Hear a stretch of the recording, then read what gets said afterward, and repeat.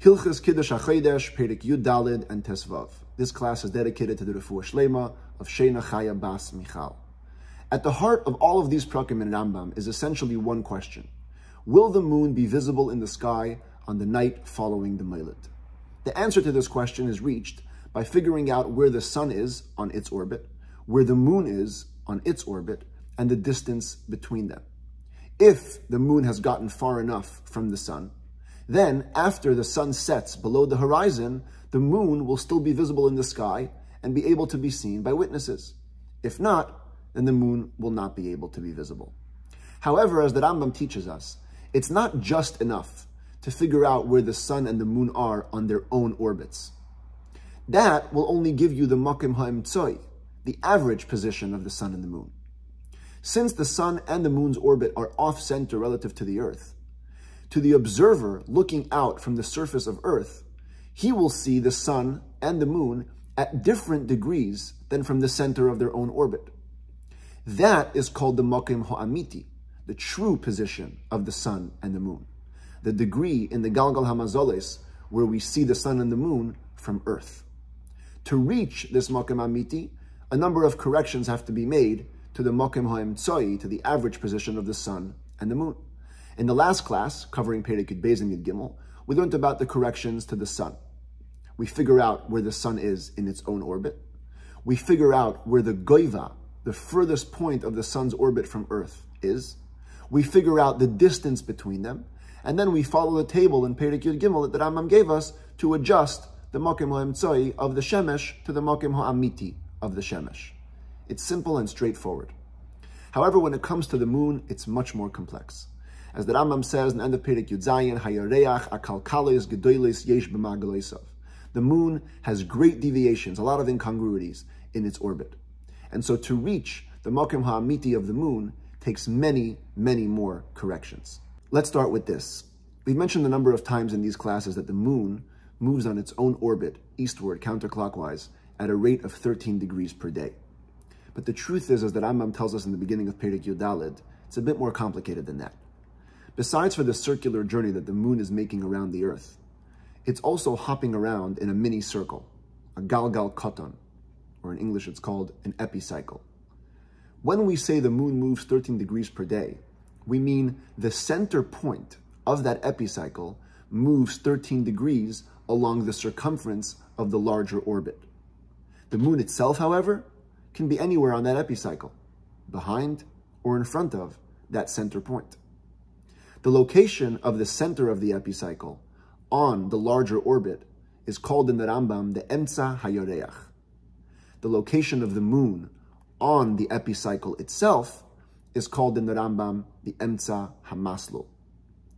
Ultimately, to reach the moon's true position, we have to correct the distance between the אמצע הירח and the אמצע המסלול. That correction is actually given by the Rambam in the end of Perek Tesvav.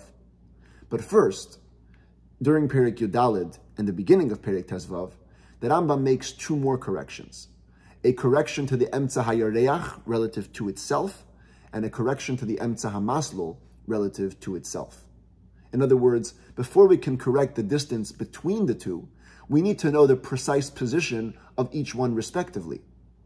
And as we will see, both the אמצע הירח and the אמצע המסלול require a bit of correction. What exactly needs adjustment here? Well, at the beginning of this class, I said at the heart of all of Kiddush Hachodesh is one question. Will the moon be visible in the sky after sunset on the night following the Molad?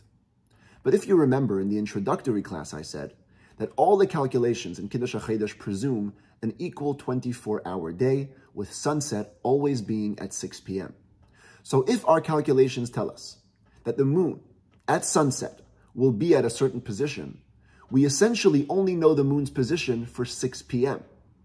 This is a bit problematic because in Yerushalayim, where the sighting of the moon actually mattered, sunset is not always at 6 p.m.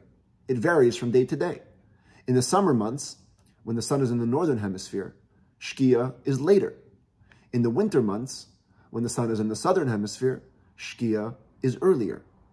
So if I know the moon's position for 6 p.m., but sunset is at 7, that's not going to be helpful, because at 6 p.m. it's still day, and the moon, no matter how far it is from the sun, will not be able to be seen. I have to know where the Emtza HaYareach, where the moon will be at 7 p.m.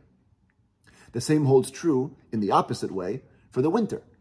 If sunset is at 5, knowing where the moon is going to be at 6 is not helpful, because at 6 p.m., the moon will already be below the horizon.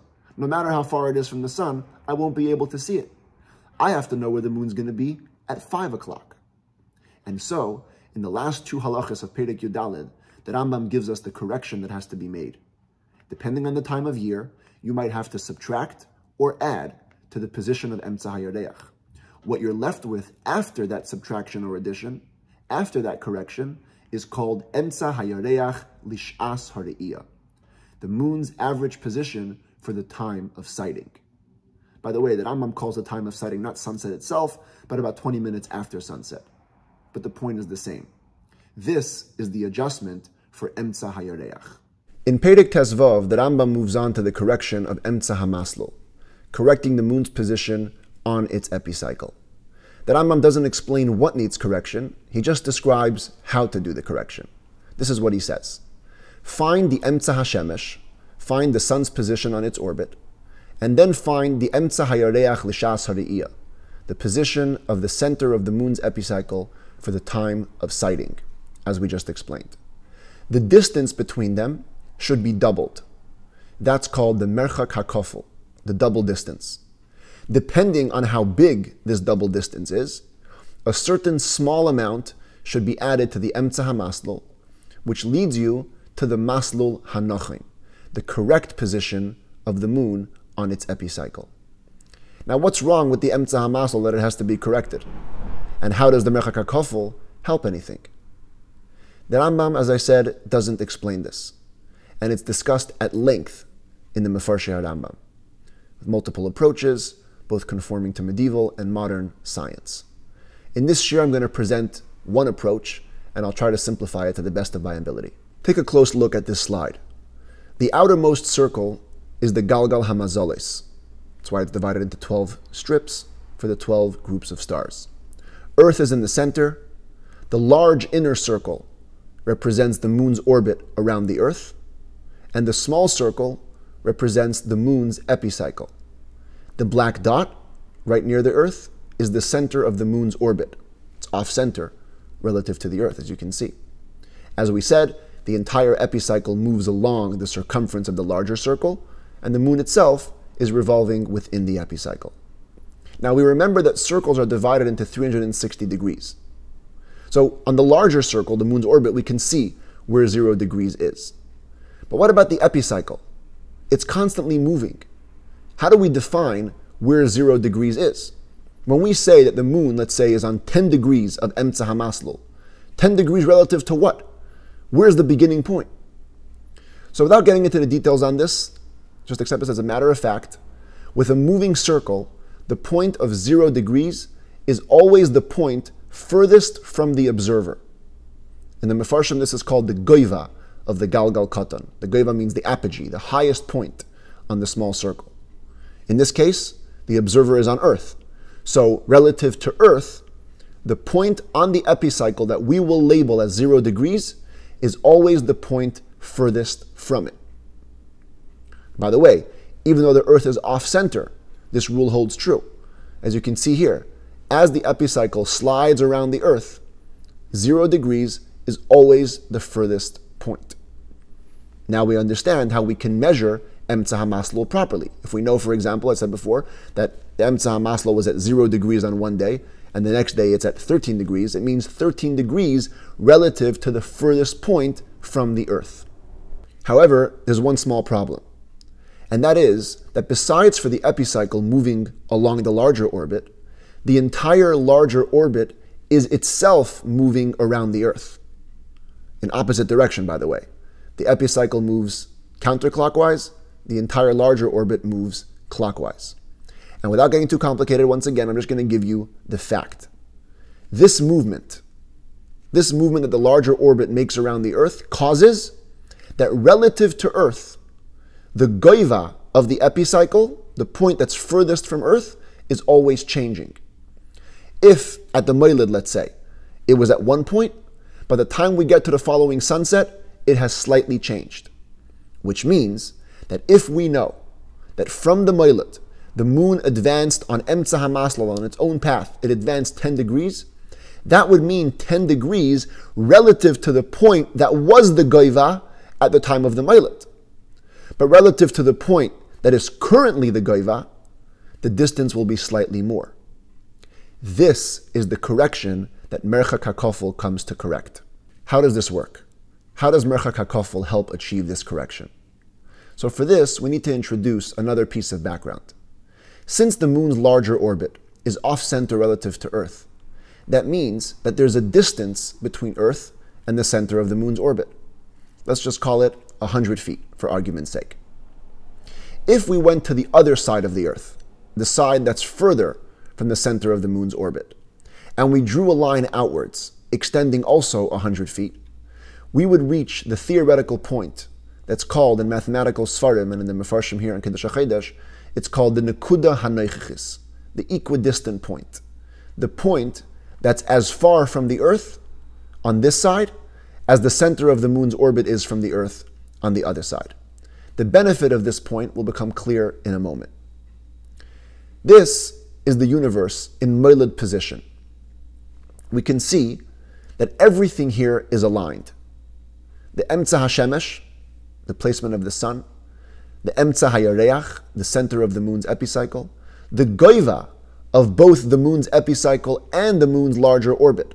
That means the point that are furthest from Earth. All of these things are all aligned.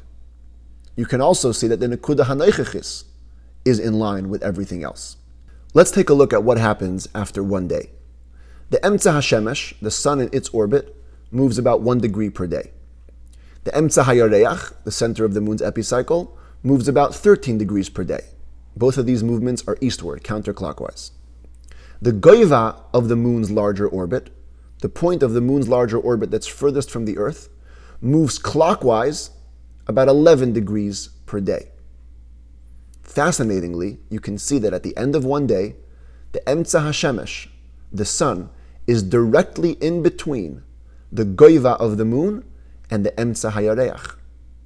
In other words, the moon's progress minus the sun's progress is the same as the goiva's progress plus the sun's progress.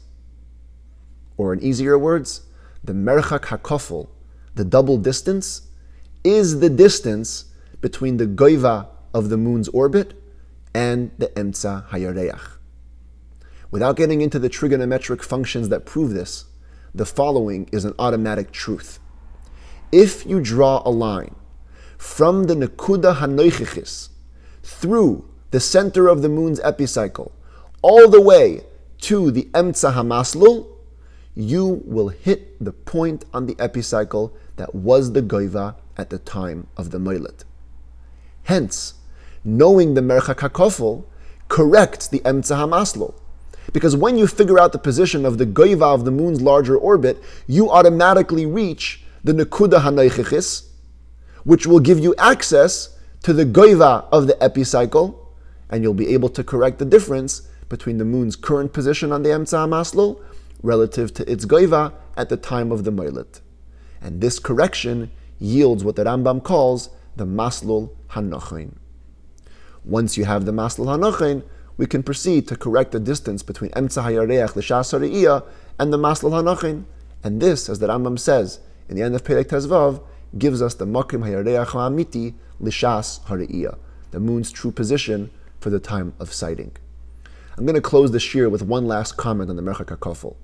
The Rambam says in the beginning of Perek Tezvav that on the night of sighting, this double distance can be anywhere between 5 degrees and 62 degrees.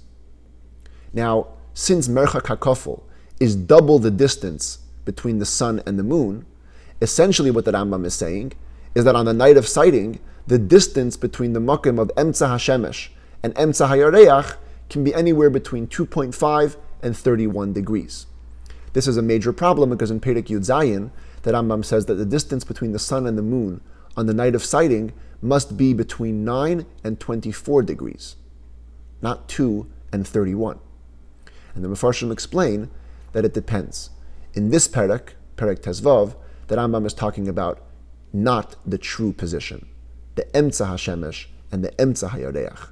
As we will see in Perek Yud Zayin, the maximum correction made to the sun's position will be 2 degrees, and the maximum correction made to the moon will be 5 degrees. This means that the maximum possible inaccuracy between the sun's and moon's average positions can be 7 degrees. Interestingly, 2.5 degrees plus 7 would be 9. 31 minus 7 would be 24. Hence, the Rambam writes in Perek Yud Zayin that there can only be a distance of 9 to 24 degrees.